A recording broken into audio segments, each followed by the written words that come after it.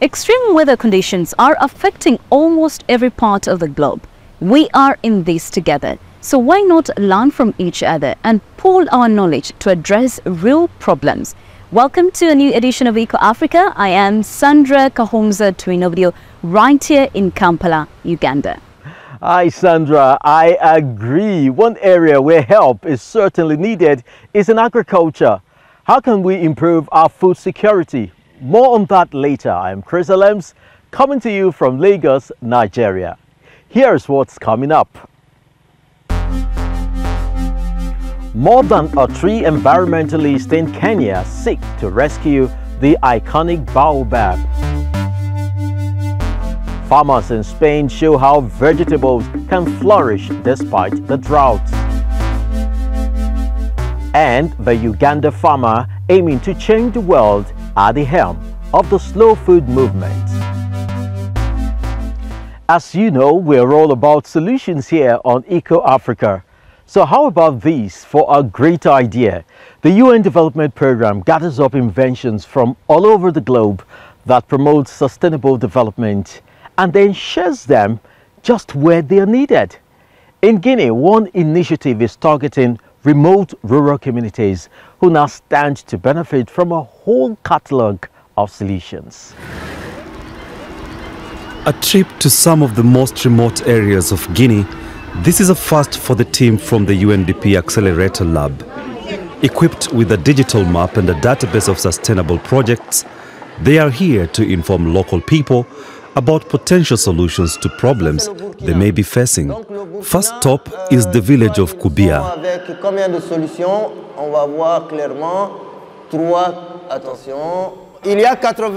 There are 91 of these Accelerator Lab teams working in 114 countries across the globe.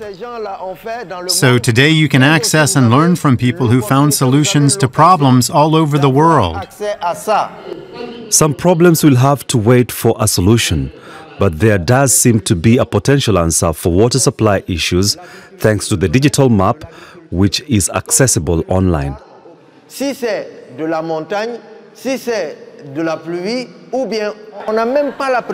don't pretend to have all the answers, but what we did share with them right away, the first solution that we presented was a water collection basin, a runoff basin. This is already used in Burkina Faso, but it hasn't been introduced here in Kubia. Musa Kamara spent 2 years tracking down innovations across the country, like this one from Gbade Koivogi. He recycles plastic waste, breaking it down into particles and then building solid paddles, which are then used to make a biodigester like this blue box. It is used to decompose organic waste, creating fertilizer, as well as methane gas, which can be captured and put to use. What we're asking for is help with getting our patents, which have almost been filed. In fact, some have been filed.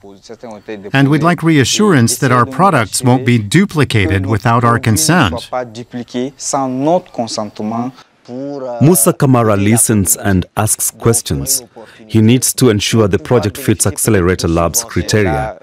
He and his team are looking for ideas that are innovative, community-oriented, easily transferable, and resource-efficient. If approved, Accelerator Lab will help Gbade Koivogi obtain a patent and find funding. In exchange, his innovation will be integrated into a lab's database so that it can be shared with the communities who could benefit from it. Once Musa Kamara receives written agreement from an innovator, he adds their solution to a global map which users can access online.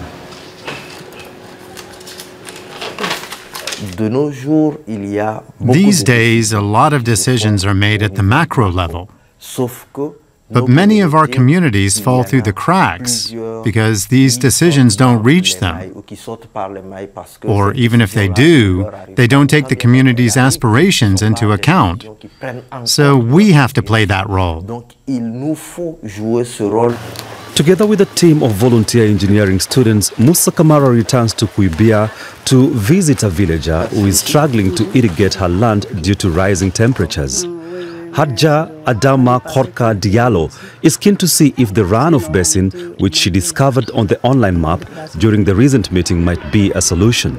She shows the team 2 possible places it could go.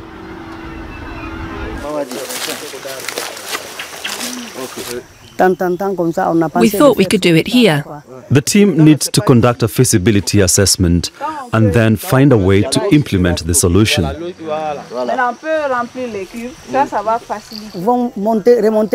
They'll go up and pass on the information. And if it's accepted there, they'll let us know. Next, the team heads to a plantation which is suffering from an infestation. One of the volunteer engineers shows the farmers a natural insecticide which features on the Accelerator Labs map. Composed of garlic, chili pepper, oil and soap, it is both simple and cost-effective. 3 liters cost just €1 as opposed to €5 for the same amount of chemicals. The farmers will now share their knowledge with other local people.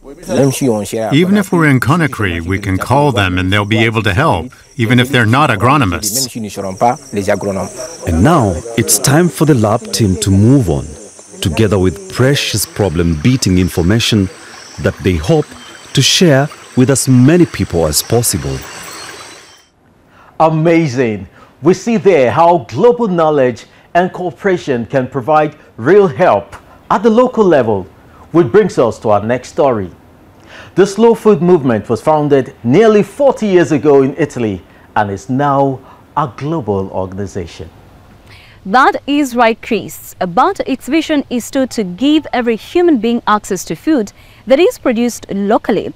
That is one big vision. And last year, a farmer and agronomist right here in Uganda took over as the new international president. So, let's meet him.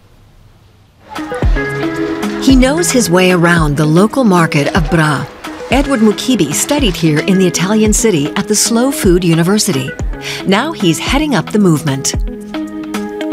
Bra helped also me to interact with other cultures, other people, but also to understand the historical birthplace of slow food and where it all began. The slow food movement started in Italy in 1986, a country known for its wine and hazelnuts, as well as a plethora of other delectable specialties. Right from the start, it was a grassroots movement.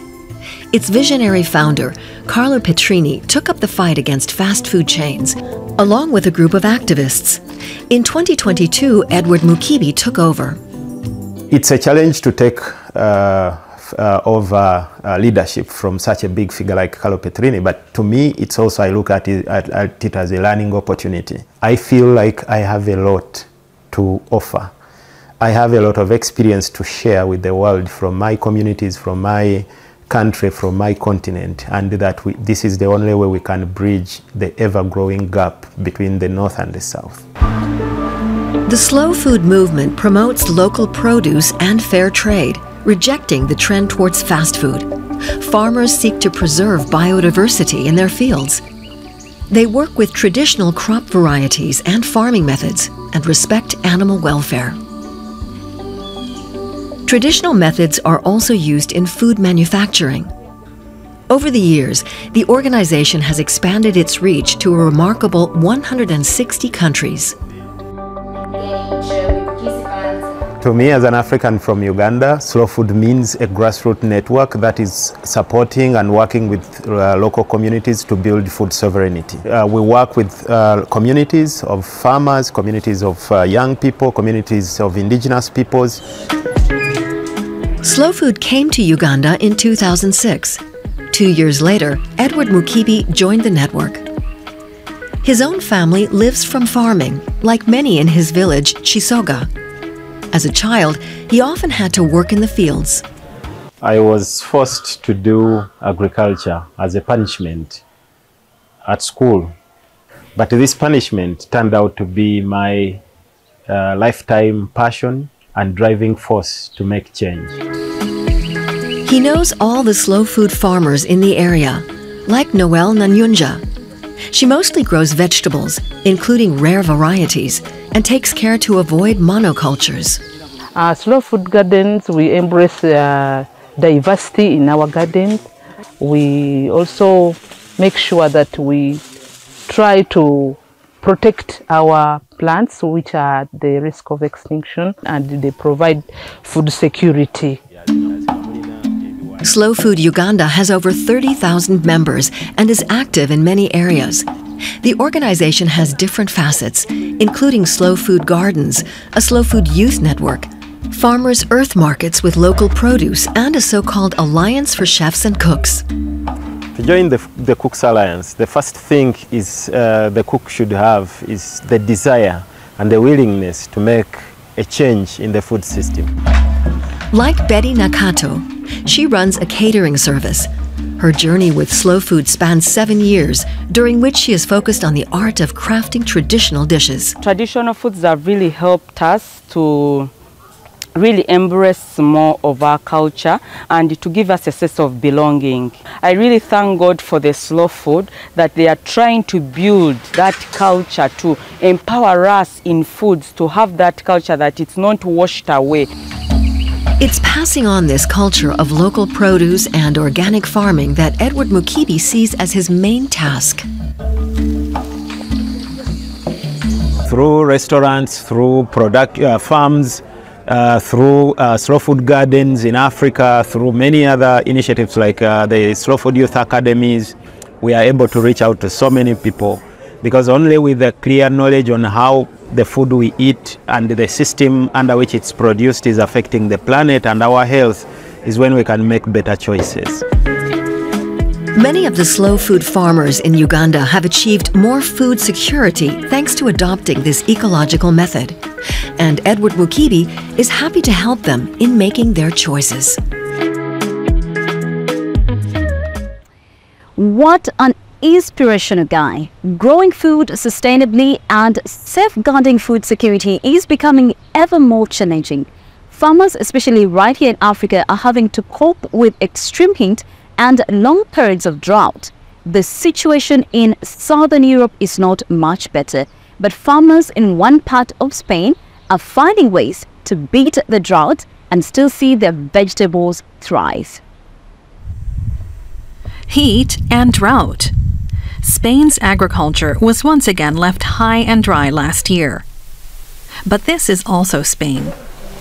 It rarely rains here, but there is water, and even plenty of tomatoes. Why is that? Given the relatively dry conditions that we have in Spain, especially on the Mediterranean, I think it's quite advantageous to grow food in greenhouses.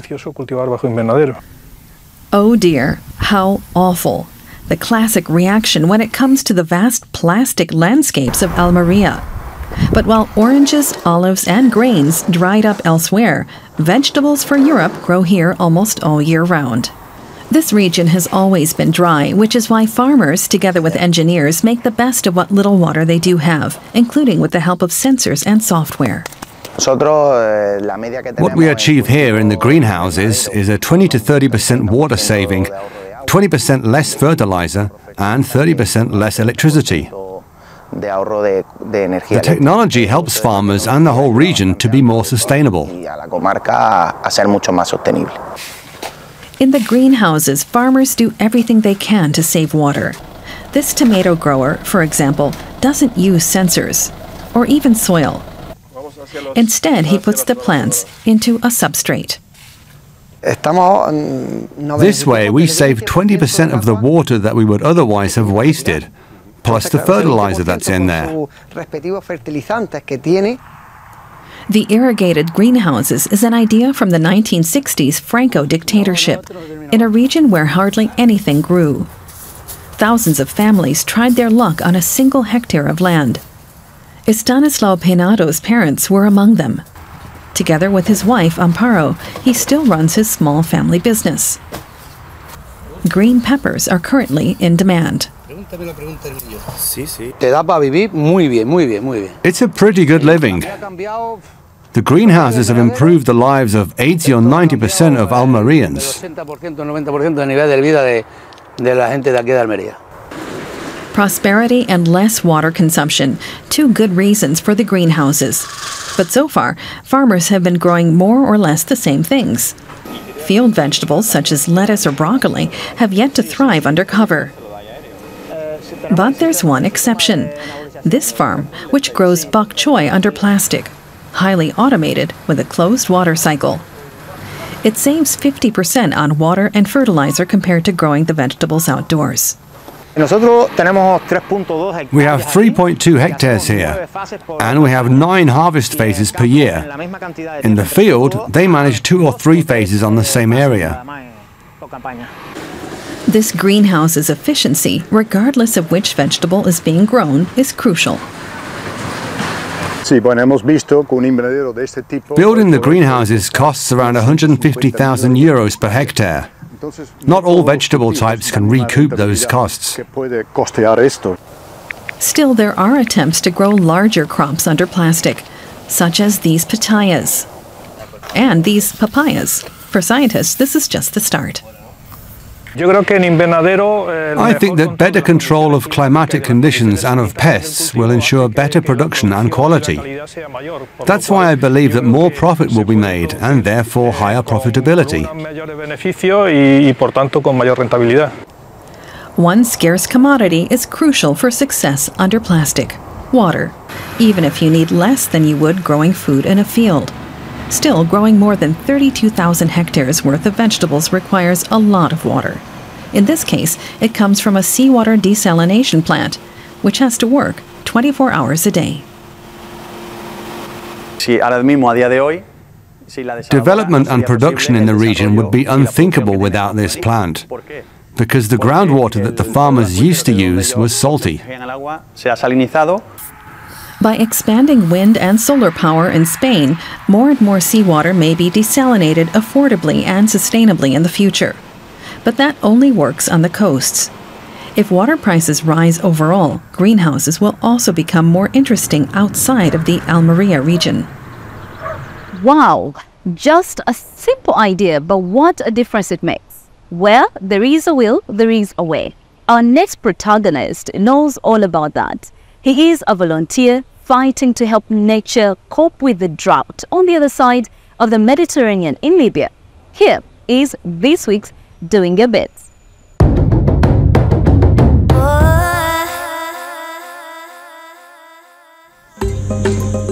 The trees of the Al Markab forest near Libya's coastal city of Al Khums are healthy, even though there's been almost no rain here. It's all thanks to Hussein bin Sassi, an environmental enthusiast who cares for the trees personally.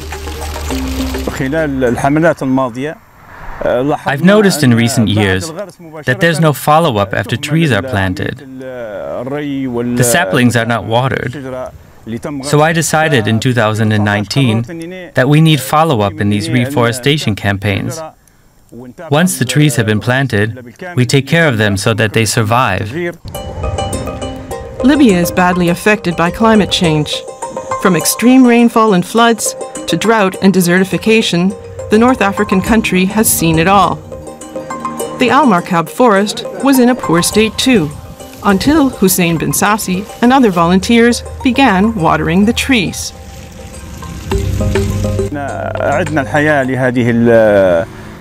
We've been able to breathe life back into this forest through our continuous follow-up of irrigating the trees.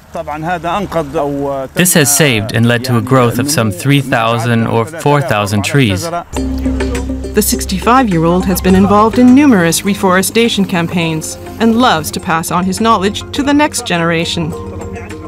He's busy watering hundreds of trees and has no plans to retire. There is effort involved. It's a struggle, an exhausting work. But when I see a tree growing, this motivates me to continue watering the trees, both inside and outside the forest. Staying on the subject of trees, the Baobab can be found in large parts of Africa. For many, these trees have deep spiritual significance, so they are often a focal point for gatherings. Their fruits, seeds and leaves also serve as a source of healthy food. Indeed, but tragically, climate change is having a devastating impact on the baobabs. And that's not the only threat they face We head to Kenya now, where environmentalists are working to rescue this beautiful tree. A baobab tree can store water for months, allowing it to survive long periods of drought. For centuries, these so-called trees of life have played a key role in village communities along the Kenyan coast. Now, though, they are threatened by climate change and also logging. Last year, 8 baobab trees, all several centuries old, were exported to Georgia for planting in a park built by a former Georgian prime minister. This led to public outcry in Kenya. How do you come to uproot something that is more than 200, 300 years and take it away? What are you actually saying to us? Birua Hari Kiraga grew up here on the coast in Kilifi. He can't imagine a life without baobabs. The older trees in particular play an important role for the Mijikenda community. This tree is several hundred years old. It has spiritual significance for local people. If we have drought, if we have other calamities, we will come and make prayers under a baobab tree as big as this one. It is one very important element. As a faith symbol, it's a place where we communicate with God. And many of the problems that we have been solved under the baobab tree. Environmental activist Elfik Tossi is on a mission to protect baobab trees. For years, he's been fighting to ensure they survive. The baobab tree is one tree which other countries call it the tree of life, because one, the bark of the tree is medicinal, the leaves are useful, the powder is useful, everything on that tree is useful. And something else, it has lived ages and ages, which means it is very nutritional and it is not like genetically modified. Elfik Tossi is shocked that they are being exported, but he says the real problem is farmers and investors selling baobab trees along the coast to make room for agriculture and construction. He regularly talks to people about the tree's importance. They store carbon dioxide and provide nutrients for a wide range of species. Insects and bats thrive on their flowers while monkeys eat the fruit, hence the nickname monkey bread tree. Farmer MacDonald Munga was not aware of any of that when he had several of his trees felled. We regret that we weren't told anything by the government. They don't inform us as baobab owners about all the benefits of the trees, A, B, C, D, so that we can understand better. Depending on its size, a felled tree can fetch between the equivalent of 500 to 1,100 euros. Good money for a local farmer, but a living tree can earn the farmer far more. Its fruit contains a large range of vitamins and minerals. In powder form, it's in high demand internationally as a superfood. The fruits are also popular in Kenya. Betty Kadzo Kalume is a teacher and sells them on the side. That earns her an equivalent of 69 euros per month, a considerable boost to her teaching salary of 200 euros. It provides food and also opportunities for earning money. I